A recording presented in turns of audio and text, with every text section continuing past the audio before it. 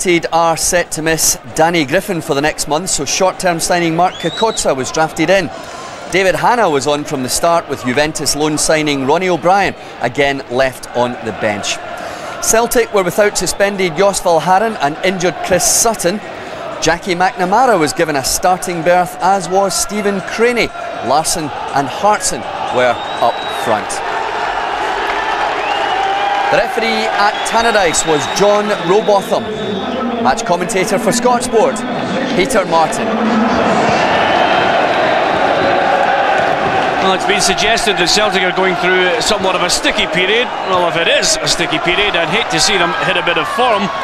The facts are fairly simple. Martin O'Neill's side have only lost one game this season, and the opposition today, Dundee United, haven't won a match in the last 7. So, what kind of game are we in for here? Alex Smith desperate for United to try and get a little bit of form together, and there's no better place than at home. Good play by Charlie Miller. He has an abundance of skill. There's Mark Kokotsa with his first touch. Benitez, letting in John Hartson. Here's an opportunity for Celtic. Hartson, chance to score the opening goal. Good save, Paul Gallagher. An early chance for John Hartson, and the United keeper showed all his quality to deny Celtic the lead in this match, but slack defending, and Hartson for just a good shot and equally matched by the save from Gallagher. Well, in Aberdeen, Alan Thompson and Stilian Petrov were pelted with snowballs. Thankfully, the weather not quite as horrendous, but equally as cold here in the city of Discovery. Petrov with a corner. Driving it in. All the United players let that one travel. Thompson. Celtic just getting a little bit of rhythm going. Clearance by Jim Laughlin. Lambert. Alan Thompson. Away from Benitez easily enough.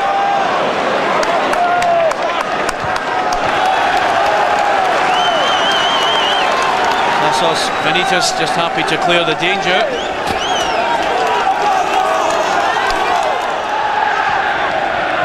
Craney. Over it goes, and United forced to defend in the early moments of this match. Thompson gives it away. McNamara, beautiful ball through. Here's John Hartson. What a start for Celtic. What a start for Hartson. He threatened only moments ago, and Celtic are in front. And it's John Hartson. Beautiful ball through. Hartson steadied himself and fired it past Paul Gallagher. Lovely ball, but again there was still a bit of work to do. And his 12th goal of the season. And yet again, a message to Martin O'Neill that he can prove to be an able deputy for Chris Sutton. Craney. Lambert just holding it up, keeping possession as ever. Paul Lambert very rarely wastes the ball, and on occasion wins Celtic the free kick. Once again United forced to defend. This time it's Petrov whipping it in there. Balder with a shot over, and that one almost sneaked in past Paul Gallagher. It was low from Petrov, and Bobo Balder had to crouch a little, just getting the flick on it, and it would have sneaked in there. So good save by the United keeper.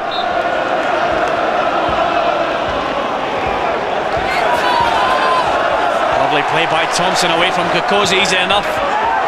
There it goes, and offside in the far side. Assistant referee had the flag up before Hartson had put the ball in the net. Well, I'm not so sure. I think it might have been for a push, because nobody had strayed offside, and there it is there.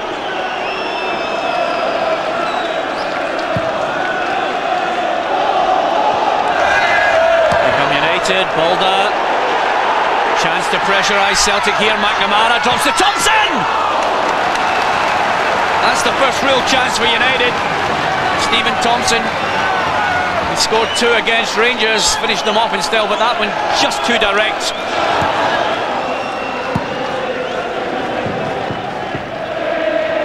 Hartson into the path of McNamara.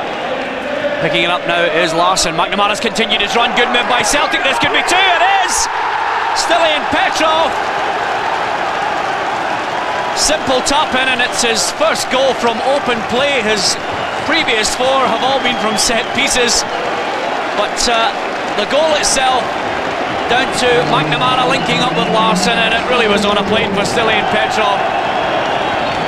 Questions asked of the defending when a midfielder finds himself with so much time to finish this game off as a contest, because United, not only on the ropes, they look as if they're on the canvas here.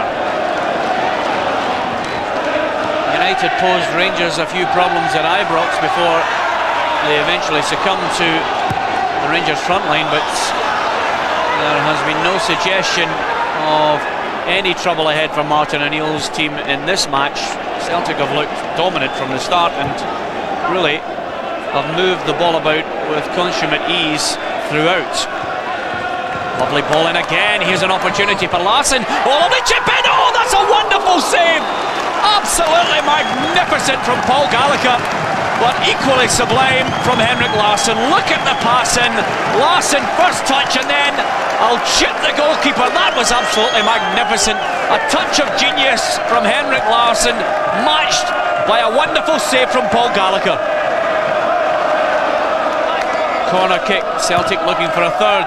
Over it goes, there's a chance, saved again by Gallagher and cleared. United all over the place, and it looks as if Celtic could score at will here. So many players offering a threat, but that corner, fairly simple, could have brought goal number 3. And so it continues. Petrov, Craney. Lovely educated left foot, and Celtic building through Thompson. Here's an opportunity, and Larsson narrowly offside. He thinks it was close. Not as close when you look at the pictures. Patterson is away from 2. He did well, Jim Patterson, but eventually just run out of steam. He felt as if he was fouled. Hasn't had the best of times, Jim Patterson. A pelvic injury, a broken leg, and only now is he getting a run in the side. And again, a lot of United play, certainly the passing movement, all completed in front of Celtic. Here's an opportunity to get in behind. Thompson! That's better stuff from United. And that's the first real positive bit of build-up play, with an end product almost delivering a goal, and I think Balda's touch took it away for a corner. Good play though by Stephen Thompson. 2 chances, and the young strikers had both opportunities. McCracken makes his move, Patterson delivers. Balda's there, shot in there, here's an opportunity, blocked there, claiming for a penalty. Craney was in there, Thompson. Celtic swarming all over Stephen Thompson. Still a chance. He has a man over. Hanna playing it in.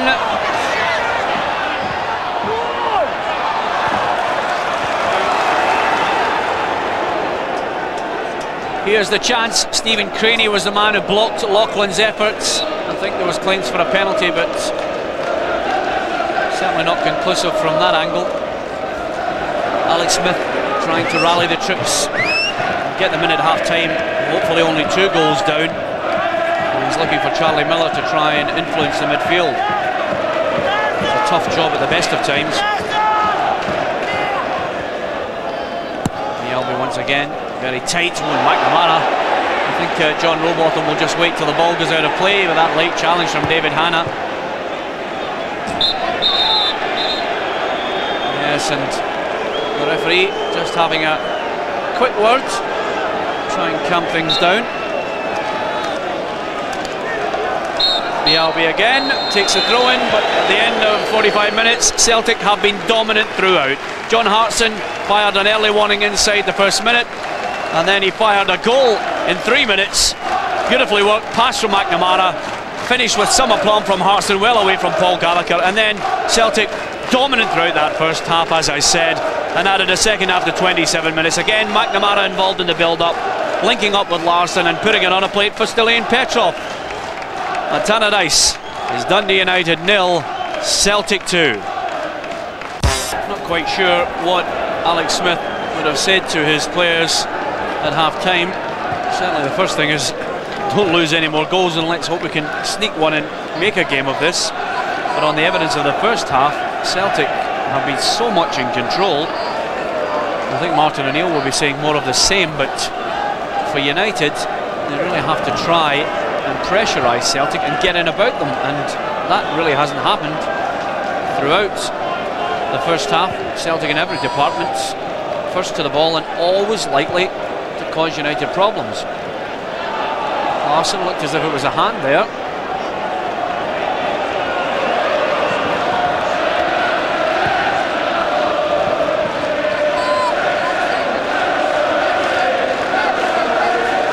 McNamara just leaving it for Johan Mialbi. Well, there is Alex Smith.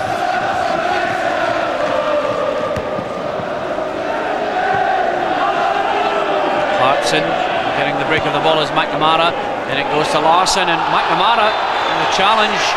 Jim Laughlin immediately apologises, but it's a free kick in a dangerous area. And let's just see what happened. McNamara continued the run there, just held it, and it looked as if it was just a tangle of legs, but a free kick nonetheless.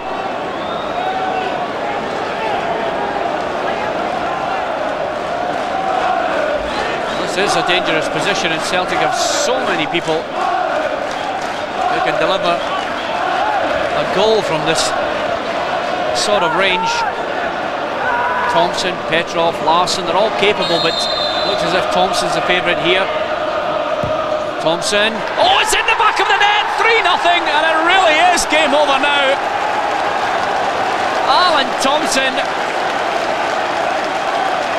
and the worst possible time for United to concede yet another goal. It just seemed to take an eternity, but it just sneaked in past Paul Gallagher. No real pace, but certainly a lot of precision.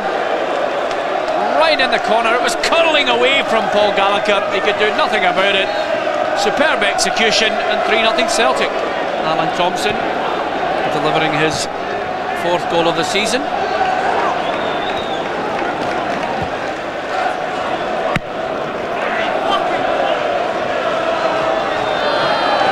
Brilliantly executed free kick from Alan Thompson, and Martin O'Neill will be delighted with the start to the second half. It kills this game off completely.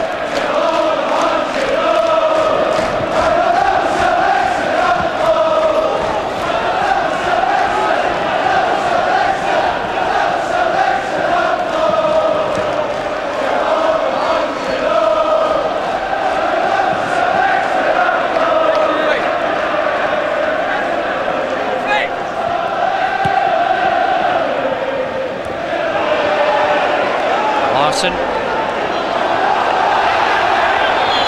Laughlin standing his ground and winning the free kick, much to the annoyance of the travelling supports who have come to the City of Discovery in fair numbers and are happy with what they're witnessing so far. Laughlin. Thompson wins the aerial challenge, and the referee's going to have to hold the play up here. Patterson in some difficulty, and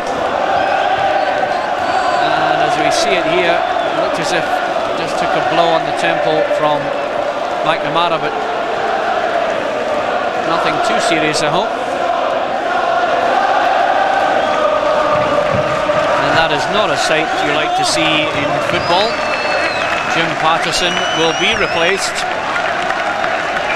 after a rather innocuous challenge by Jackie McNamara, which I can only suggest at this point may well have brought about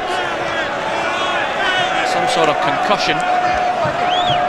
Jim Hamilton has the opportunity.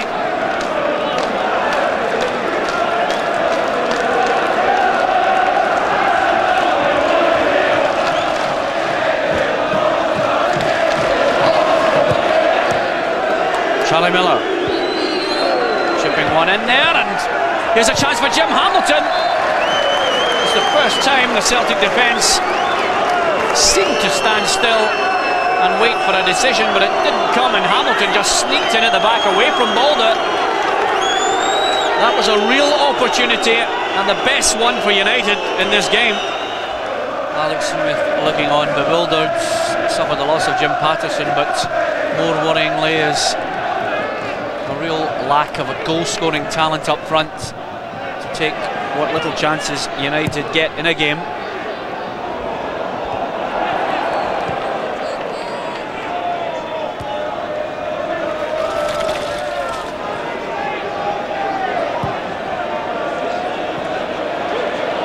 Thompson picking out Larsson now, streaming forward. Petrov's there, covered by Easton. Larsson trying to get there.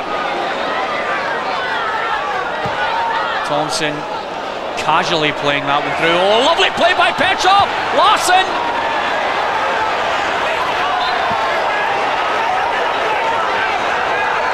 What about the flick from Petrov? A wall of United so up and over them, and Larsson with a chance. Alan Thompson.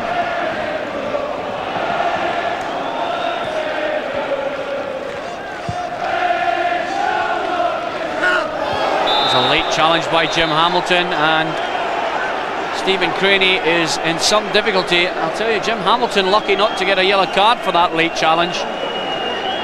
Have a look at it again, and that is a dangerous challenge from Jim Hamilton, and I'll tell you, he is very, very lucky not to get a yellow card for that one. Martin O'Neill made the point that Celtic could struggle if key players started to pick up injuries in the first team squad, and one wonders if those words are going to come back and haunt the Celtic boards. You clearly are under a fair bit of pressure to supply them with money to strengthen this squad, and that is a real worry. The second player going off on a stretcher this time, though, it's a Celtic player. So Patterson with a head knock, and now Stephen Craney replaced by Olivier Tebele. And more injury worries for Martin O'Neill. Hartson, McNamara again. Lambert, rather uncharacteristically, just giving the ball away.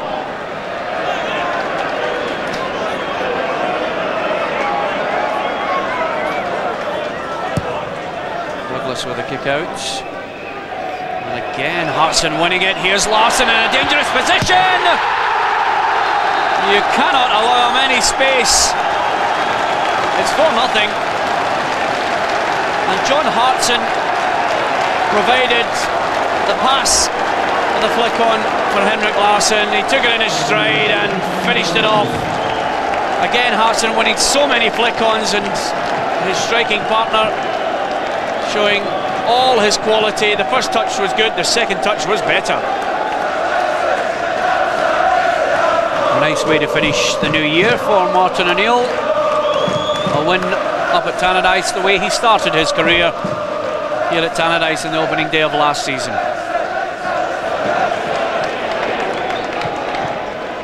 Hartson. Peta continuing the run.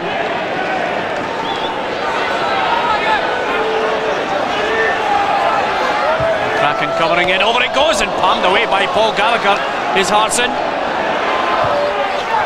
There's the header, Thompson. That really would have capped off a fine display by Alan Thompson. A wry smile, but Gallagher wasn't sure, had to palm it away, and eventually the flying header, Alan Thompson couldn't get it into the back of the net. A number of United fans have left the stadium long before the end of this match, clearly disgruntled with what they've witnessed. Here's Charlie Miller, he'll get a free kick. It's David Hanna. Just isn't going to happen for Dundee United, and in fact, game over. Celtic winning this one comprehensively here at Tannadice. It finished Dundee United 0, Celtic 4. I think our overall play was excellent, but it is important to score naturally and at important stages of the game. we got off to a good start. We were right to the tempo of the game very, very quickly, and we got a goal, a good goal by John Hartson, settled us all down. I thought their play was scintillating at times from us. We've got a second goal, could have had a few more before half time. Naturally, the third goal just after half time was a big boost for us. Gives us 3-0, gives us a little bit of respite in case Dundee United come back into the game. Celtic started very quickly and scored within a couple of minutes, and that set us back because we had made 2-3 changes and we'd hoped we'd get settled into the game and give the lads a chance to get settled down into the positions they were asked to play. But losing a goal as early as that to a team with the qualities that Celtic have is very, very difficult after that, because their tails were up and they certainly knocked the ball about, and I thought they played some tremendous stuff at that stage. First of all, is there a rift between you and the club and the board in particular over the lack of cash that you desperately need? No, not at all, absolutely not. I mean, the situation is here that I'm the manager of the football club. I know what I have to work with. I know the sort of budgets that I have to work with, and I've kept within those particular budgets. But there's absolutely no rift at all. Has anybody in what is the proposed new board spoke to you at any stage? I had a couple of minutes with Jim McLean on Sunday, but that wasn't anything to mention at all. Was it positive in the fact that he's saying that you're? It was fairly positive. Yeah, there was nothing untoward in it. So Jim McLean clearly feels as if Alex Smith will lead Dundee United if he comes back. As far as I know, it was him that came and got me, and since then we've stayed in the league, and we were 5th in the league 2 or 3 weeks back when this arose, and we can get 5th in the league again if we get ourselves sorted out.